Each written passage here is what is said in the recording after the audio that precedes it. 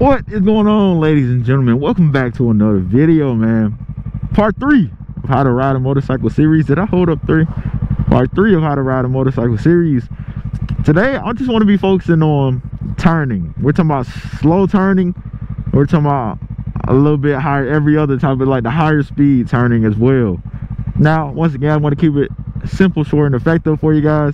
But those are the two types of turning on a motorcycle. How to turn at a slower pace, I would say below 8 miles an hour, and then when you start picking up speed, you'll have to start using the other method, which is leaning the bike, using the weight of the bike to turn as well. So obviously, of course, I'm gonna start with the slower maneuver turns here, and basically you're actually gonna have to turn the handlebar, right? Turn it left and right. Below, once again, like I said, 8 miles an hour, below 8 miles an hour and below, that's when you just gotta just simply turning the handlebars. And then for higher speeds above that, leaning, like pushing down. There's two methods to do these high speed turns. Pushing on either side, like when I push, or you can pull, like pull up on it, and it'll do the pull up, right? So push down right to go right, push down left, go left.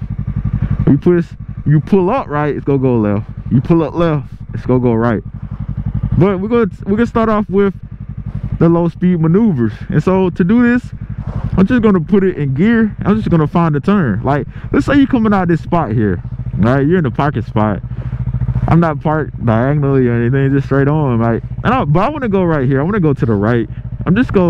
Obviously you gotta play with the clutch, but you see how I'm turning here? You just simply turn it. Look where you want to go as well. That is something that's very, very important, man. Like, I used to have this anxiety with turning as well. A lot of people seem to, where you feel like the bike's going to fall over at low speed.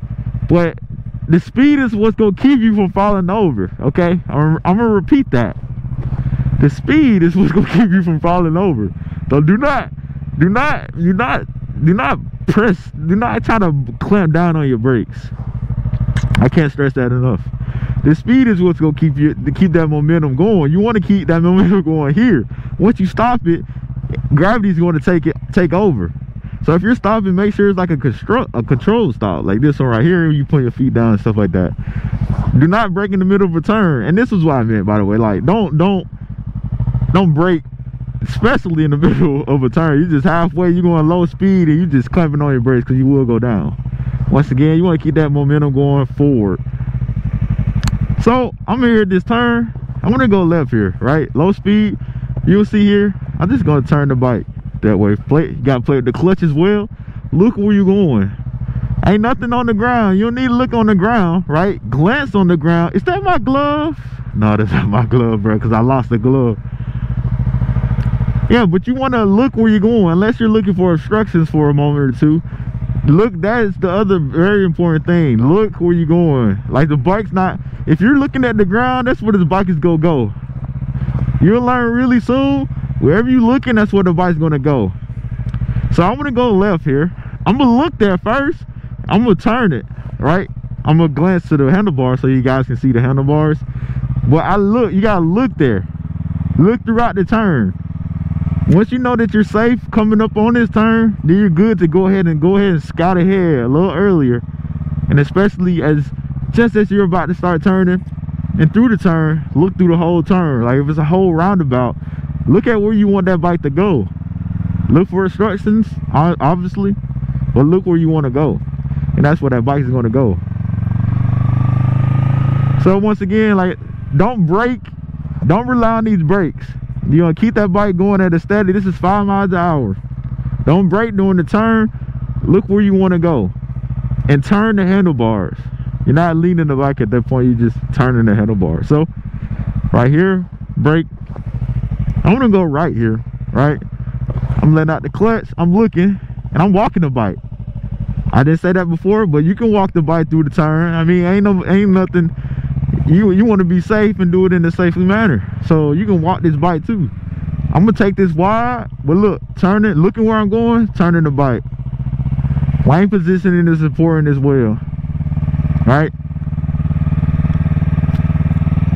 As long as this bike is going in the direction, it's not going to fall over. And if you're that lower speed, like I just said, you can walk this thing. I want to make this chart right here next to the left of this bush, right? I'm gonna take it wide. I'm gonna look where I want to go. I'm turning this handlebar, and it's gonna go.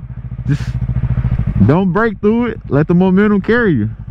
As long as you're looking where you want to go, you turning that handlebar, it's gonna go. Just don't break. Say I want to make this turn right here to the left. Let out that clutch. Look where I want to go. Turn the handlebars. I'm just turning it. Okay. Now that is essentially low speed maneuvers. Now I'm gonna try to do some high. I'm gonna try to do some high speed turns here. I might have to get on the road. We'll see. But essentially, like I said, you're either going to push to the right to go right, push down on the left to go left. Above 8 to 10 miles an hour, you're gonna have to start leaning the bike when you turn. So, or you can pull up. I normally just push left or right. It's easier. It's a little bit more confusing to say. If you pull up right, you'll go left, and then vice versa. Just pushing is easier for me to remember. But walking the bike, turning it. So let's get up some speed here and watch what I do. Like you can't see it as good on camera, but watch what I do here. I'm picking up speed here, taking it wide. I'm pushing down on the right handlebar right now. Look at that. I'm pushing down. This with what they call it, the gyroscope of the bikes or something like that. They call it take over. All I did was push on the right handlebar here, and the bike just goes right. I'm about to make a Yui right here, right? Leaning. I'm leaning on this thing. I'm leaning. I'm pushing this handlebar left. The whole time I'm pushing it left, and then to straighten it back out, I pushed it right, just to equal it back out.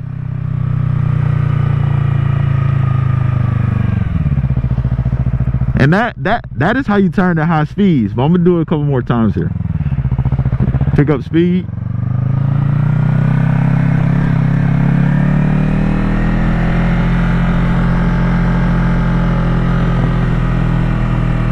Right? I'm going to say 20. I'm leaning. I'm pushing left. Pushing. You see how sharp I can take that? Also because I went to the outside, that's lane positioning, but you just pushing. Look, push. I'm pushing.